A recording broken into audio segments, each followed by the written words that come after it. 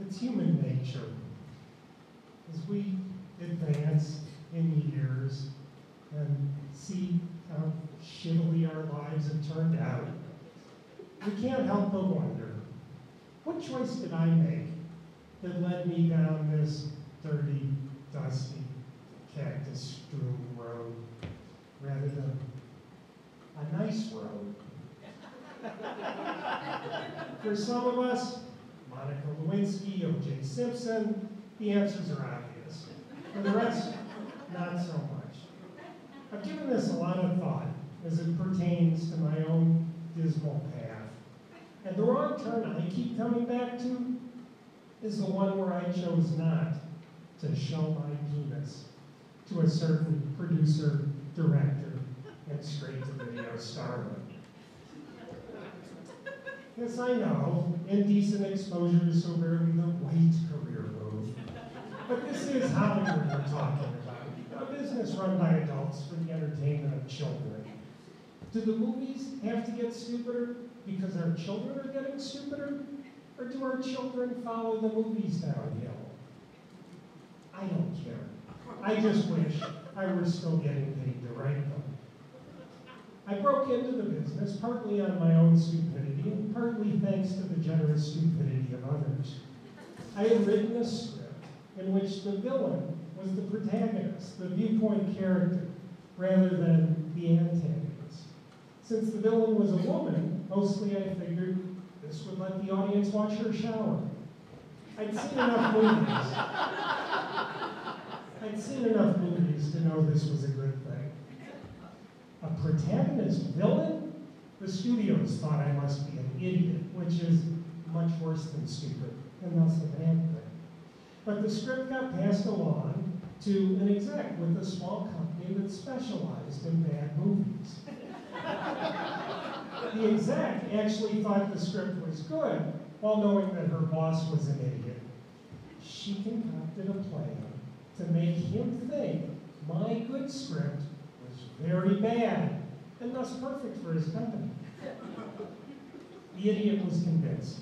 He even managed to convince HBO, which, if you'll remember, back in 1991 was very interested in bad movies with women showering. The HBO deal meant that the company, with stingy hiring of mediocre talent, could now lock in a profit. They hired a down-on-his-luck director and a straight-to-video starlet who enjoyed all states of undress. But get this, the producer, the director, the cast, they were all in on the joke. They were going to try to make a good movie at the bad company's expense. You see, good movies help the careers of all involved. They make you an artiste. And Hollywood relishes nothing more than actually overpaying artists than forcing them to make crap. I knew nothing of all this. I was just the screenwriter first time from Tucson. At one point, the director flew me in for a day and kept me 2 weeks to do the endless pre-production rewrites that directors so love to demand. My spouse at the time concluded that I must be sleeping with the straight-to-video starlet. My wife didn't yet know Hollywood's oldest and truest joke, the one about the blonde actress so dumb that she slept with the screenwriter. Our starlet wasn't blonde, but she did have a reputation for promiscuity in Hollywood, which is saying something. She wove a web of sexuality about the set. The director became unassertive around her, the producer little more than a babbling idiot. And she had her less than leading man on the same kind of psychosexual merry-go-round that his character was supposed to be on in the movie. Now, I was actually less intimidated by the starlet than were the others, because I already knew there were no conditions under which she would ever sleep with me. That's the power of the dumb starlet joke. Marilyn Monroe was actually considered a smart blonde until she married Arthur Miller. But I digress. The moment where I chose the wrong path came during rehearsals, specifically the scene in which the villain goads the detective who's tracked her down into showing her his penis. It takes place in a moving car. Some context. The director had already made me rewrite this damn scene no less than 15 times. He didn't buy that the detective would show his privates, and yet the scene hinged on him doing just that.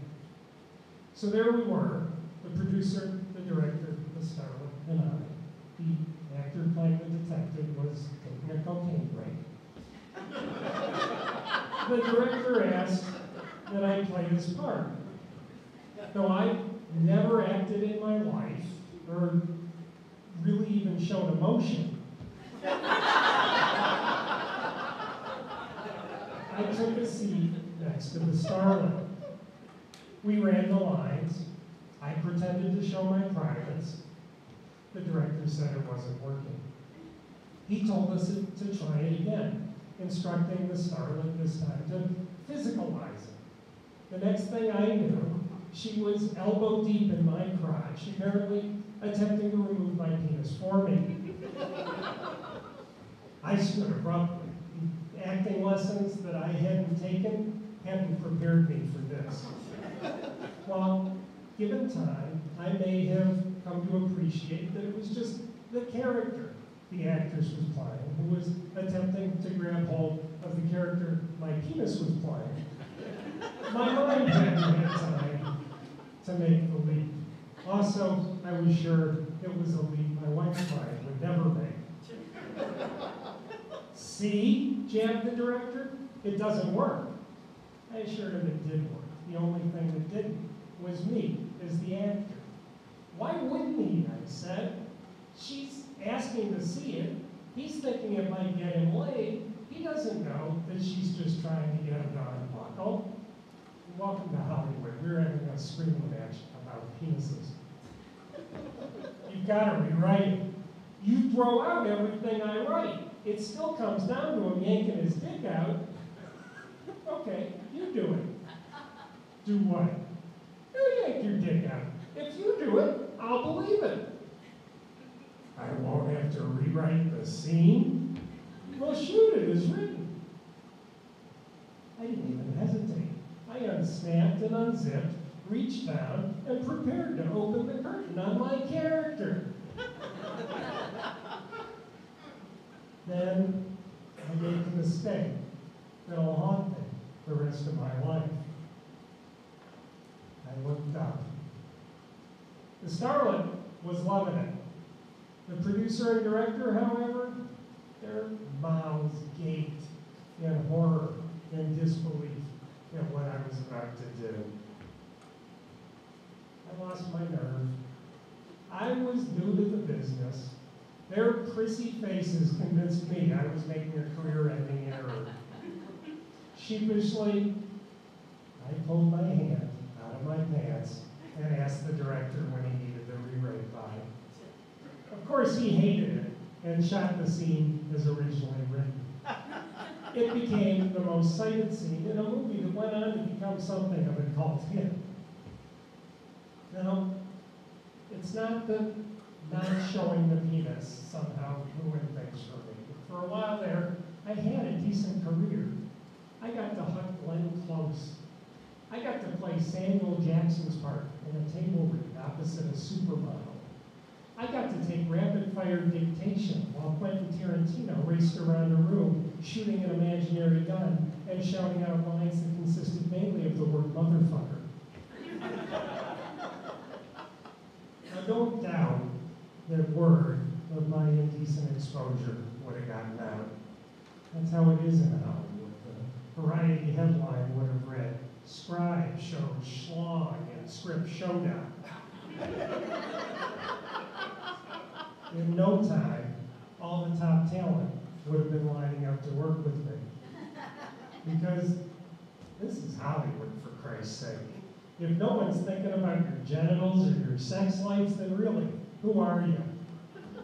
If I'd shown the penis, I could have been that rare screenwriter stands apart from the herd, who goes to the parties and isn't mistaken for the help, who goes on to direct and get laid.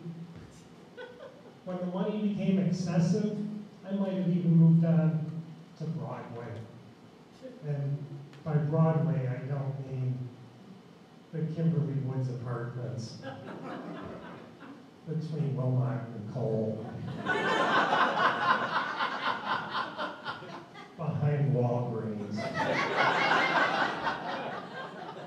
where I'm currently